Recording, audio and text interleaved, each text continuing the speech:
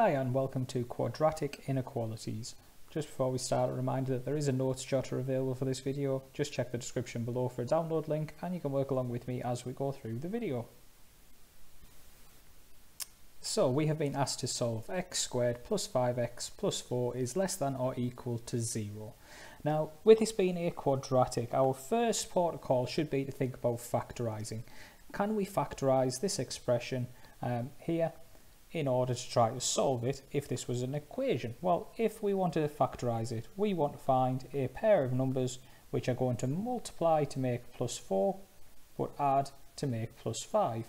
So numbers which will multiply to make 4, well, that would be 1 and 4, 2 and 2. Which ones of those will add to make the 5? Well, it's the first pair, 1 plus 4, so I've got x plus 1 and x plus 4. Now, if we were thinking about a sketch of this diagram, these two values here help us to find the solutions to an equation. And so that would tell me that x equals -1 or x equals -4. Now that would be if it was an equation, okay? And so what we need to think about here is if we drew a little sketch of this graph. Well, if we did a little sketch of the graph, what those values are actually telling me are the 2 points where this graph would actually cross the x-axis. The graph would cross the x-axis at x equals -1 and x equals -4. Now that is very important for solving the inequality, because what the inequality actually says is at what point are they less than or equal to 0.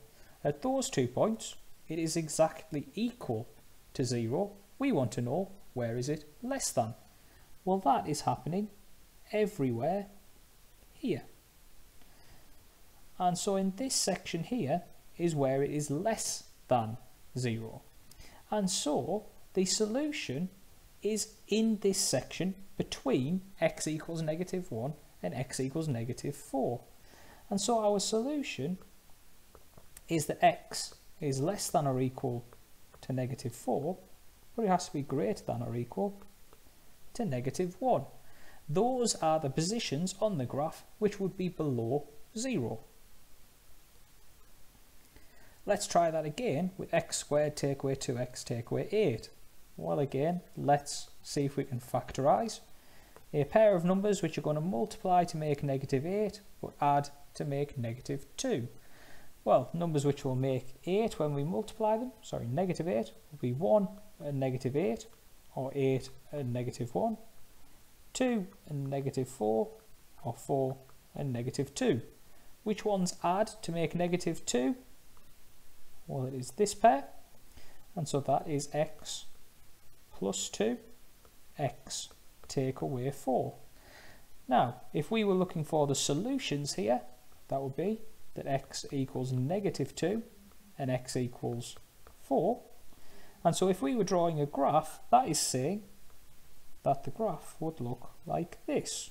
It would cross at -2 and cross at +4. But again, we were looking for the points where it would be less than 0.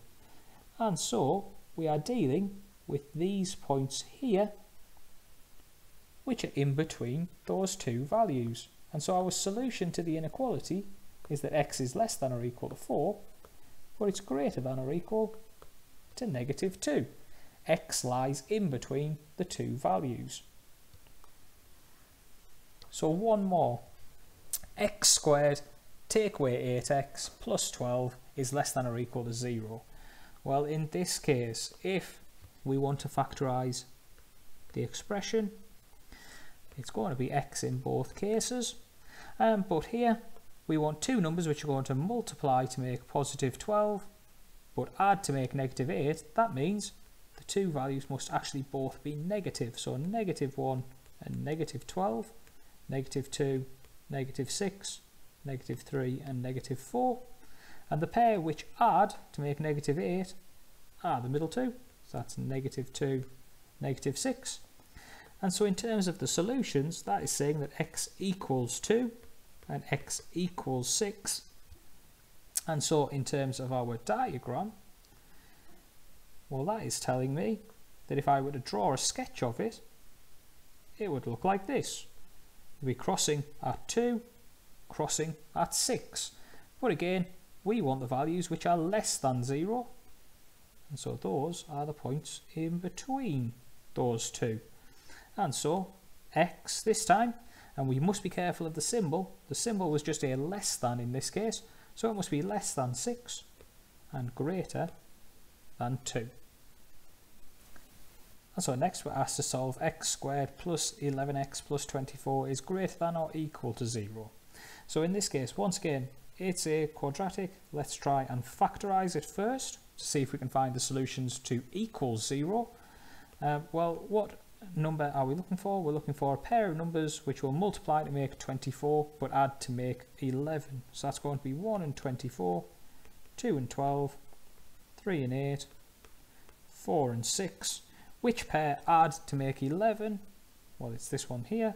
So that's plus 3 and plus 8. And so the solutions would be that x equals negative 3 and that x equals negative 8. And so all that's telling me is that in terms of the graph, it would look like this. And it would be crossing at negative 8 and negative 3. But what we were looking for were the values where it was going to be greater than 0. And so what we're actually looking at here are these sections above the x-axis. And so, because we are looking at the points which are above the x-axis, we actually have to take this as two separate solutions. We have the solution where x is less than or equal to negative 8. So that is everything here. So any time that x is less than negative 8, or in this section at the right hand side, any time that x is greater than or equal to negative 3. So anywhere in this section is where it would also be greater than 0. So let's try that again with x squared take away 2x take away 3 is greater than 0. Again, we'll try and factorise it. We need a pair of numbers which are going to make negative 3 when we multiply, but they're going to make negative 2 when we add. So we've either got 1 and negative 3 or 3 and negative 1. Which pair add to make negative 2? Well, that's the top one. So it's plus 1 take away 3. And so that tells me my solutions are when x equals negative 1 or x equals 3. And so that is telling me that as I draw my diagram, if I just change this slightly, what that means is it's going to cross at negative 1 and it's going to cross at 3. But in this case, what I'm interested in are the points where it is greater than 0. So I'm looking for this section here and this section here. And so, again, they are two separate solutions. We have the solution to start with here, where x is less than negative 1, or the solution at the right hand side, where x is greater than 3. So next we're going to look at the situation of solving negative x squared plus x plus 2 is greater than 0. And in here, the thing that's making this one a little bit more complicated is the fact we have a negative x squared. Now what that would mean is our graph is now actually looking like this.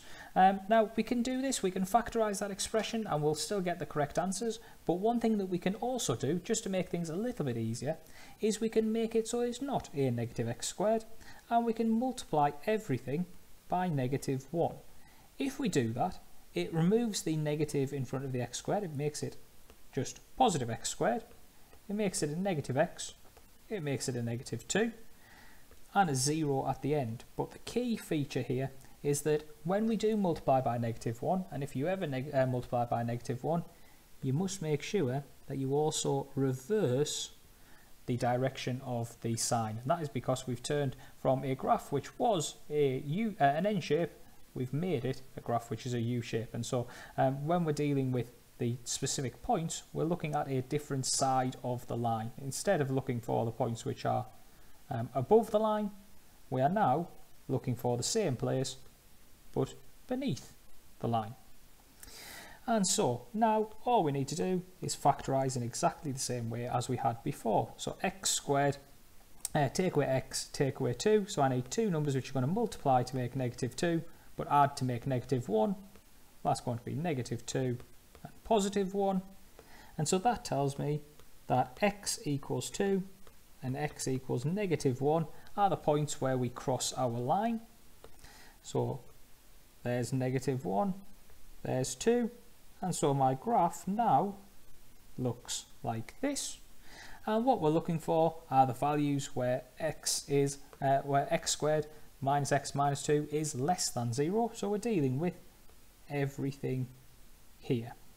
And so my solution is going to be that x must lie between less than positive 2 but greater than negative 1. Our last example just comes from the case where we have a coefficient of x squared. So we're solving 2x squared plus 11x plus 12 is less than or equal to 0. So the first thing here, we want to factorise the start of the inequality. And so we need to do 2 times 12 is 24. And we're looking for a pair of numbers which will multiply to make 24, but they'll add to make 11. So we'll have 1 and 24, 2 and 12, 3 and 8, 4 and 6, and the pair which add to make 11 are right here, 3 and 8. And so that means we have 2x squared plus 3x plus 8x plus 12. Split it in half. It means we have x brackets 2x plus 3.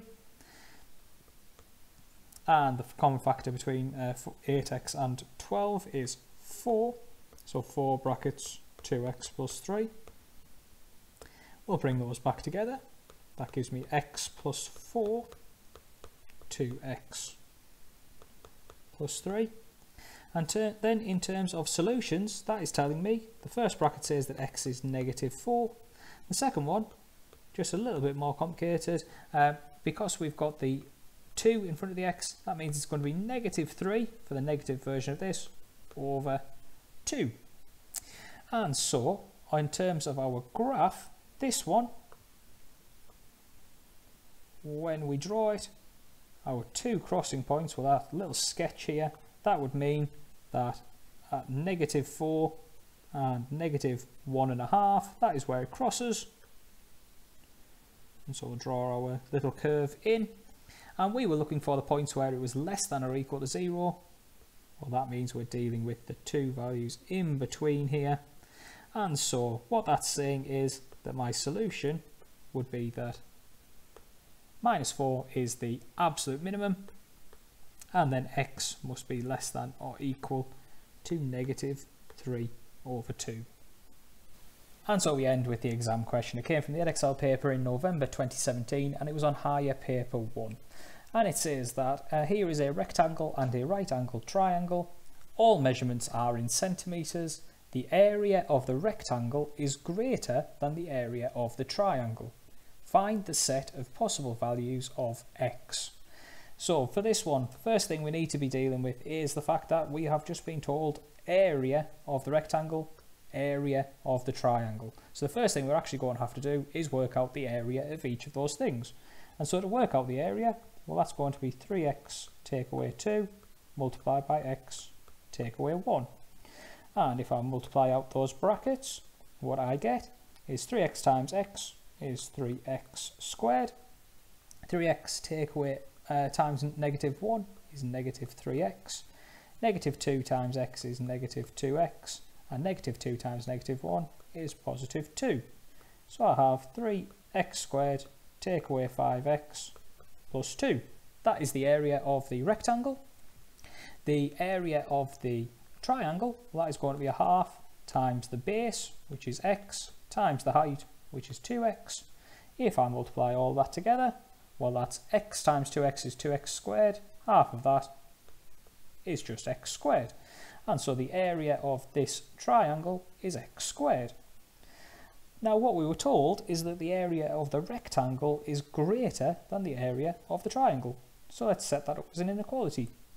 3x squared take away 5x plus 2 is greater than x squared. Now, in order to solve this, we want this to be greater than 0. So we'll take away an x squared. If I take away x squared, I get 2x squared.